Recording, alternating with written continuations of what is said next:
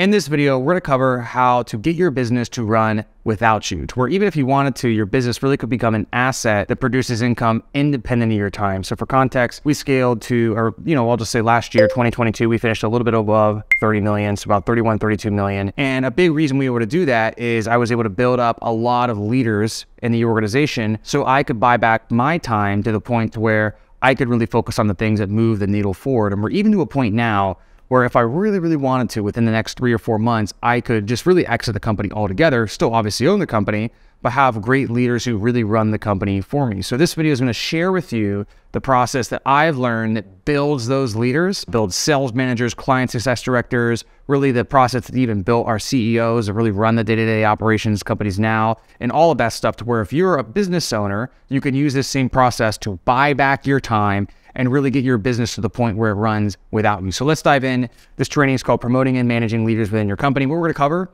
is the 3-step process of bringing up leaders within the company, compensation. I'm going to give you some examples, responsibilities, and how to develop the leaders once you have them. So as an overview, you could really do this in 2 ways. You could either acquire and develop the talent in-house, so bring up people internally, or you can buy the talent. So in the sense where you're building it in-house, the first thing you want to do is acquire the talent yourself, right? Now, this might be you as the founder or the CEO, or maybe you're somebody different in the company and you're building up a leader. You need to acquire the talent yourself. So I'm going to use sales management as an example in this video, pretty much all the way through, because essentially that's what a lot of clients reach out for us to do in terms of building up their own sales managers or growing their sales team. So it's a question I get all the time. So in a sales management example, if you're building up a sales manager and you want to promote that person internally, first, you have to acquire the skill of sales management, right? Otherwise, how are you going to grow that leader internally? Then, once you've acquired the skill, the second step is you need to transfer that skill to somebody else, okay? Pretty simple. Then finally, once that skill is transferred, you really need to develop it, right? Because let's say you're a 10 out of 10 sales manager, even if you really show them how to do it, they're going to be a 5 or a 6 out of 10 at first, and then you need to develop them to the point to where they can get to that 10 out of 10. The second way is you can buy the talent, right? So you can acquire it by paying somebody and bringing in somebody in the organization who's just already done it.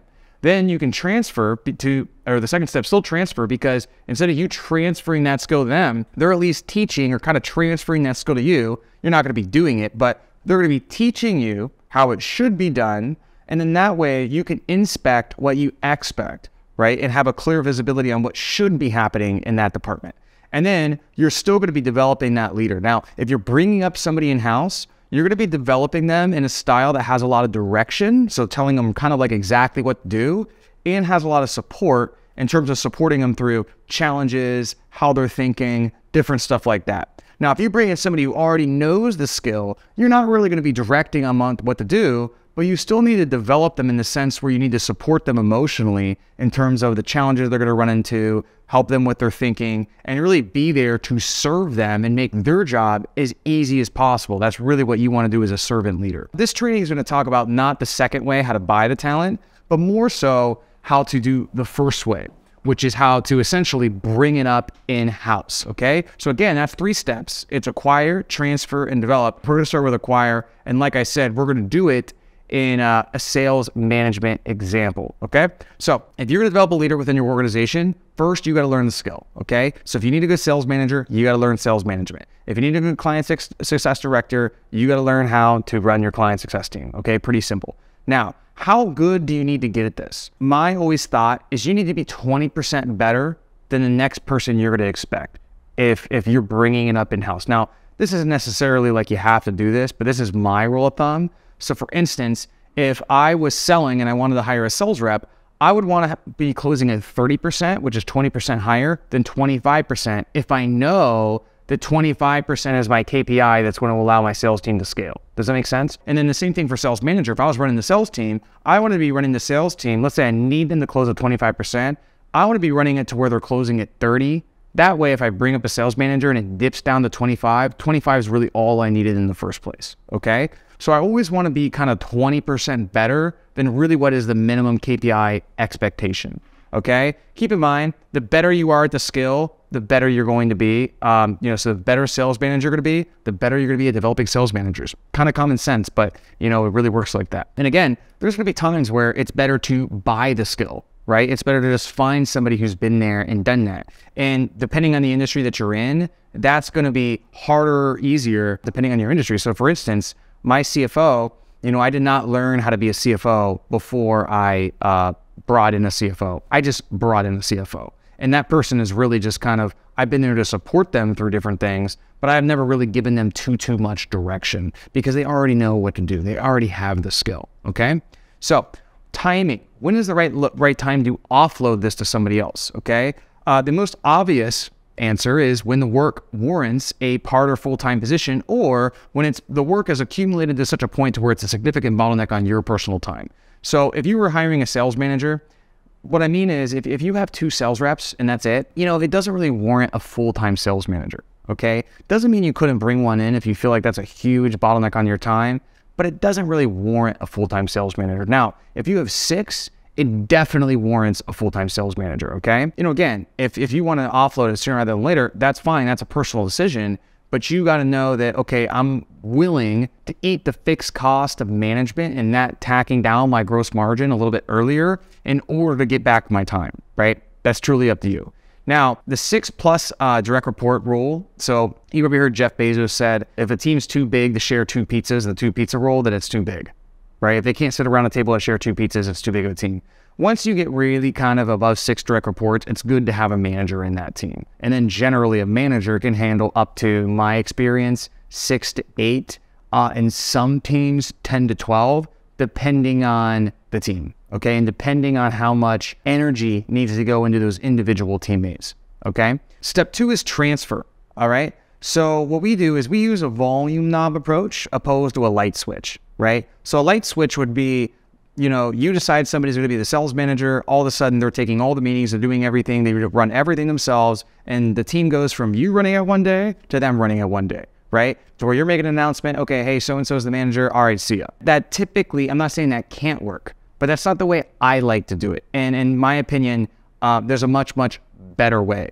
And so we use what's called a volume knob approach, right? So it's much more gradual. And so what we do is we start with the person being a player coach, and then that's our test to see if they could do it in the first place, and then we slowly transition that person to sales manager, okay? It's much easier that way. And so because of this, the transfer step, stage 2, I look at it in 2 steps, player coach, and then the full-time transition. So step 1 is player coach.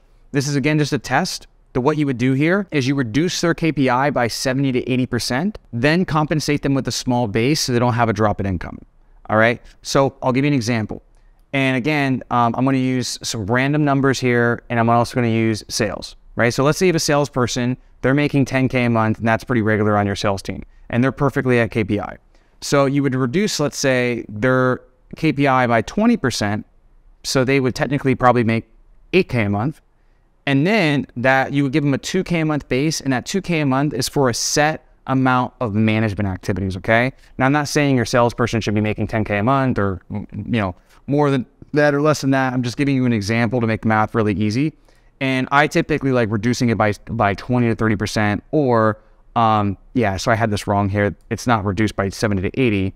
It's reduced by 20 to 30. So they're at 70 to 80% of KPI, okay? That frees up time for them to do some player coach activities. Now, very key with player coach, especially if you're developing somebody who's never done this before, you have to be extremely definitive of what exactly those activities are. So you can't just say, hey, the team needs to perform at this level, quantitative KPI, and then just be like, go figure it out. Now, you can more so do that type of stuff when you're buying a leader who already has the skill, but you can't really do that if you're developing somebody internally. So what you got to do is you got to give them exact responsibilities. Now, the other thing about this is most newbie leaders, okay, most people who are new to management, they think that management is more, okay, yeah, running the meetings and stuff like this, but it's more projects and developing new dashboards and tracking and all of this stuff and getting credit and recognition for it.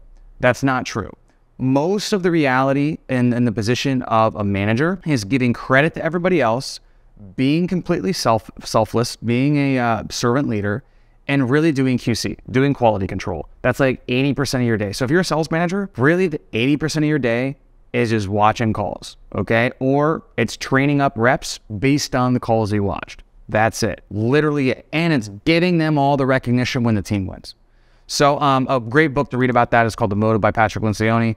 That is a big misconception. And because quality control is such boring work, people tend to avoid it, right? So for your player coach, you might say, hey, all we're going to do at first is you're going to run 1 meeting a week, and I'm going to review it, give you feedback every single time.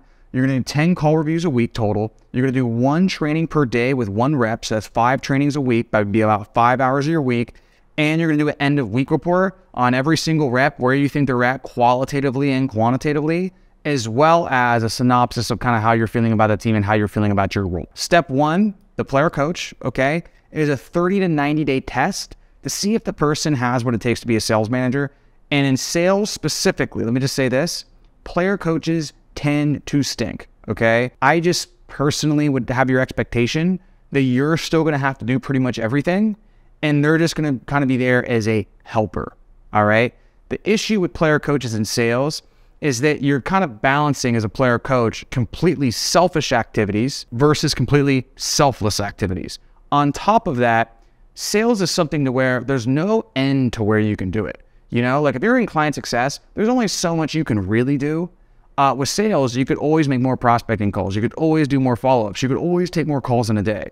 So because of that, it's a hard thing to balance. And then finally, because it's such a performance-based position, if you have your player coach who really now is viewing themselves as a leader on the team, well, if they're behind on their KPI, what do you think they're going to prioritize?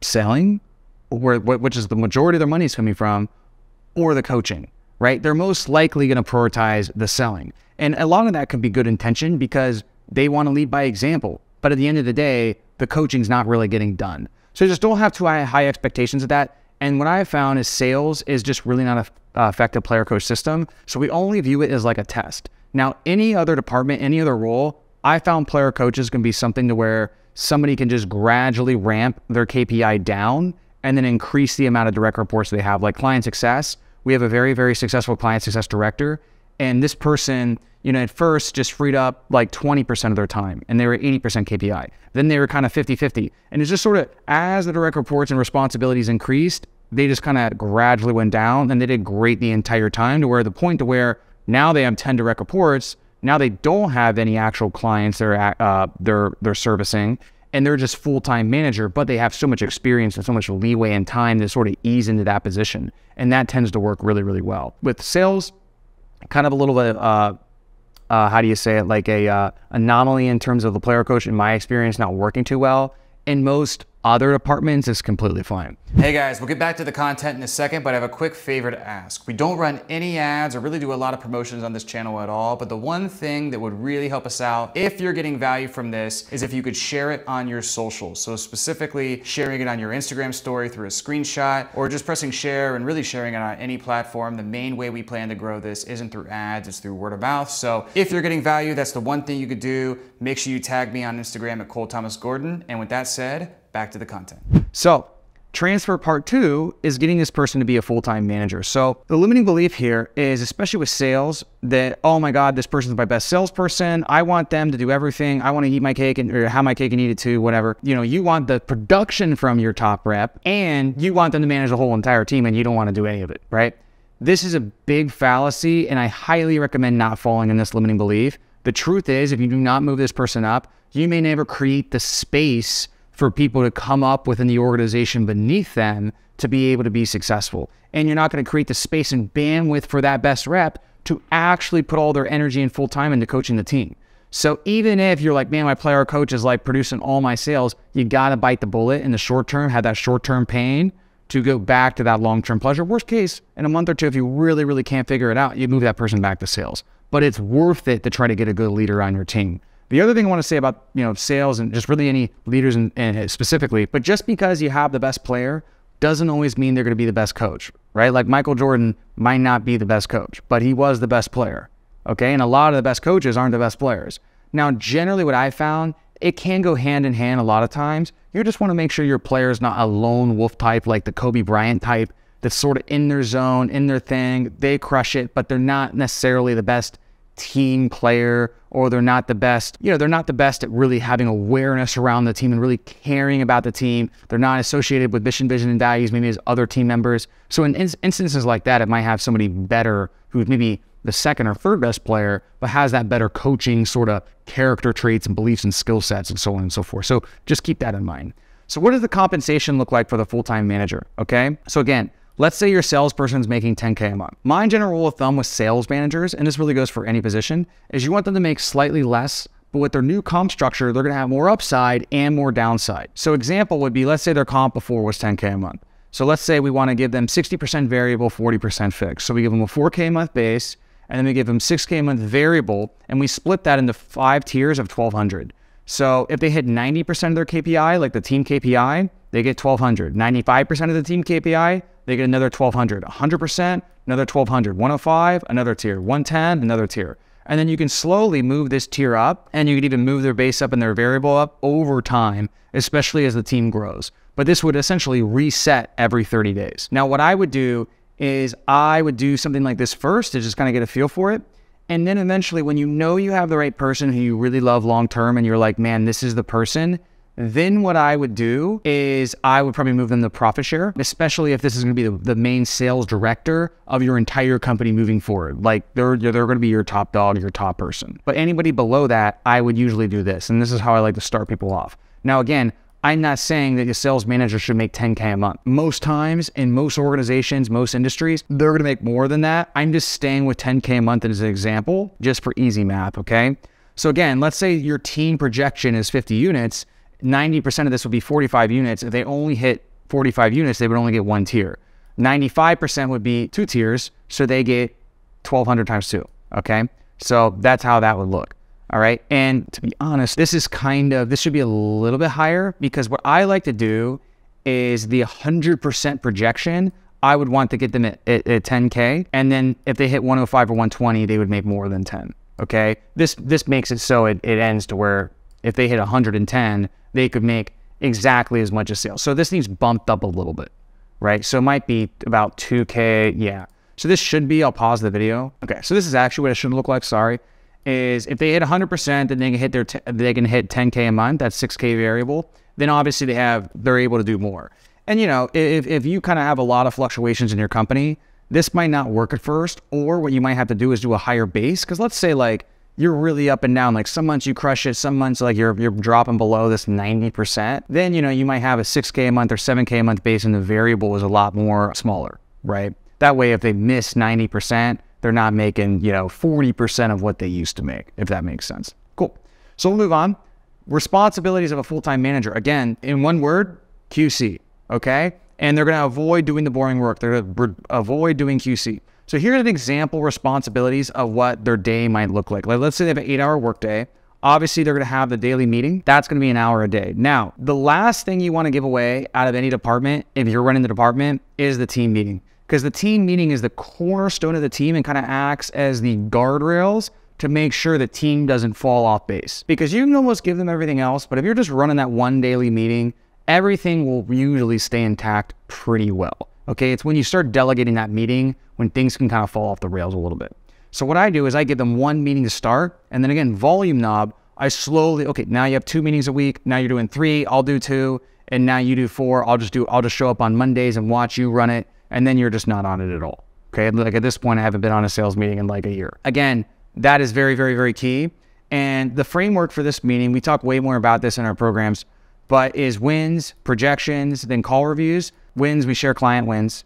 And that gets the team pumped up, builds certainty in the product, all of that stuff. Projections, we go over their KPIs. So all the sales reps very quickly say, I'm projecting this for the month, this for the week. Here's where I'm at for the month. Here's where I'm at for the week. I'm on pace. Here's why I'm on pace. Or if they're not on pace, why are they not on pace? And then a lot of times there's a lot of on the spot coaching there. I don't have, you know, there's other trainings on the YouTube channel and in our programs that go over how to do projections. And then in terms of call reviews, what we'll do is every time for about 40 minutes, we'll do a series of call reviews to train all the reps. Okay. So it's QC right on the call. Now, 50% of what we'll do, we'll try to do good call reviews where we can point out good actions, give praise, and celebrate great wins. The other 50% is ones that need improvement, where we got to give feedback, okay? So that's the 80-20 of the meeting.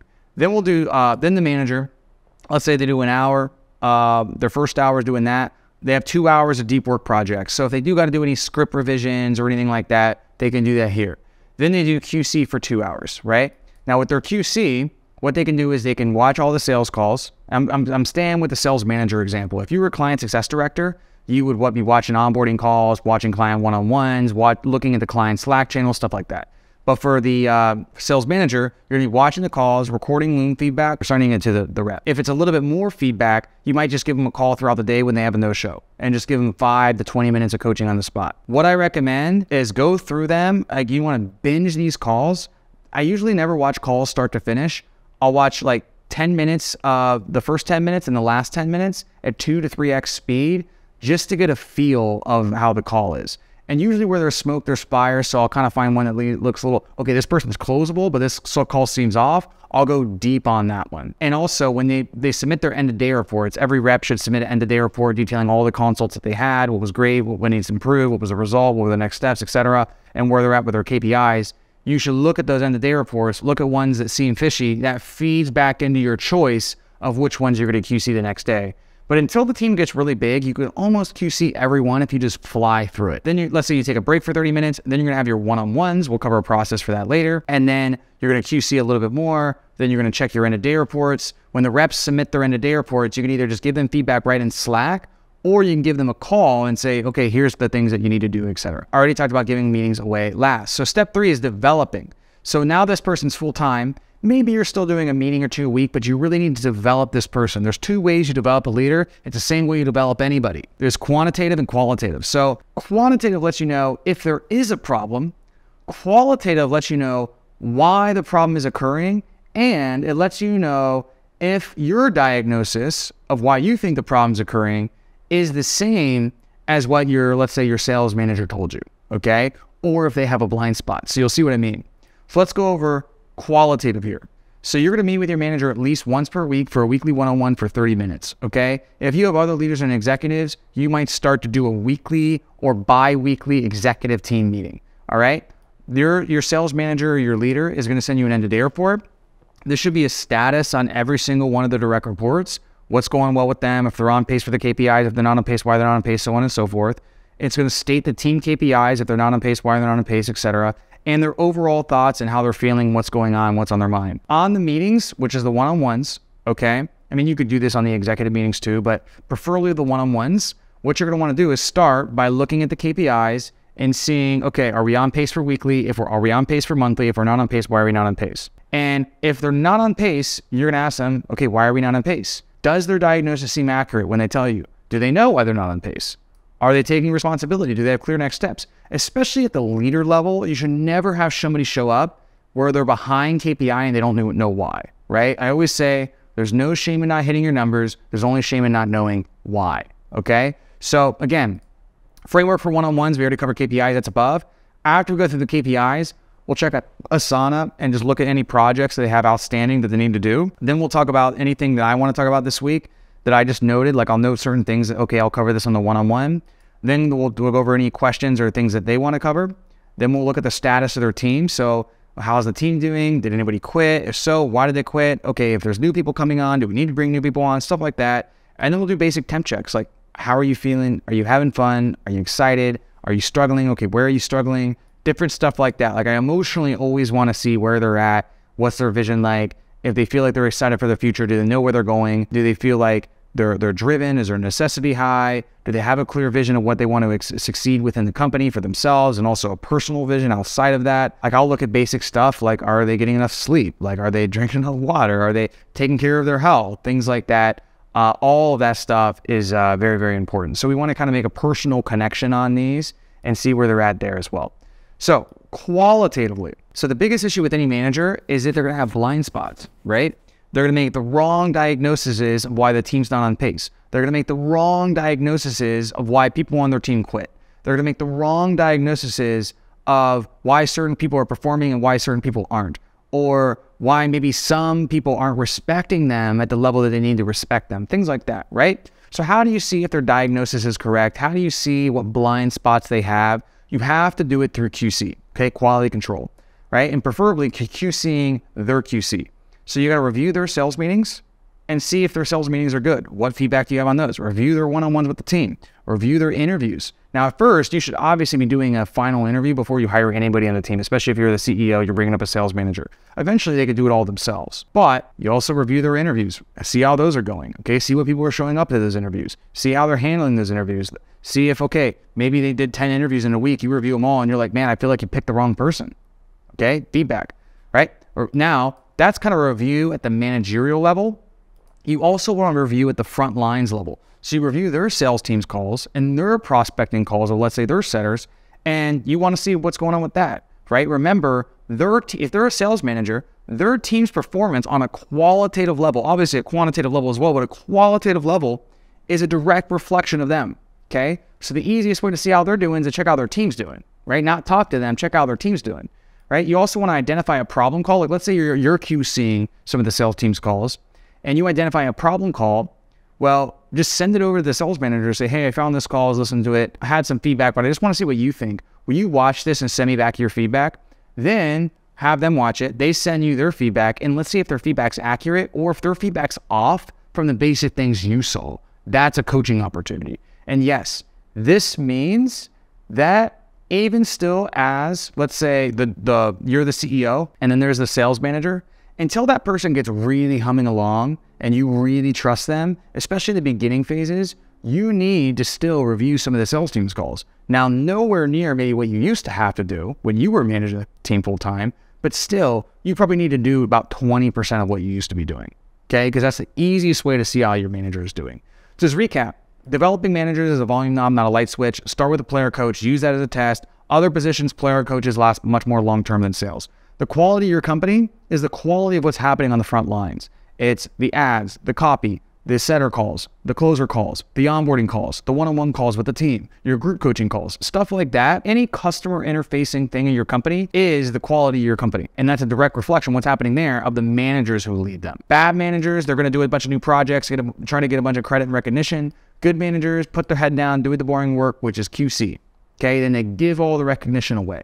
Your manager's performance is a direct reflection of what you see on the front lines. We already talked about that. There's two ways to go over that. There's quantitative, there's qualitative. We talked about that. And remember, you're in a pursuit of an accurate diagnosis and also getting your manager to have that accurate diagnosis as well. Once your manager has the ability to be able to listen to a call and basically be able to diagnose exactly what's wrong the same way you have, now you have somebody who can be much more relatively autonomous and you don't have to be hands-on.